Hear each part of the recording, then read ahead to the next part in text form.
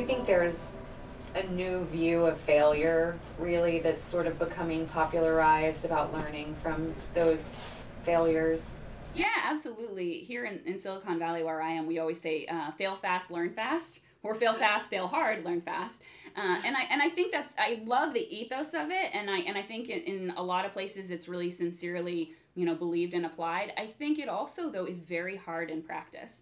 I think it's just so hard to tell people who are so used to achieving. It's almost better if you come from a background where you failed a lot or struggled a lot because you're used to it. You kind of realize, oh, this is par for the course, and you don't let it break your spirit. But if you're someone, maybe you were like a straight A student in college or got promoted very early on in your company and got very high up, you're used to kind of playing it safe, right? And I think that can really crush innovation in the long run.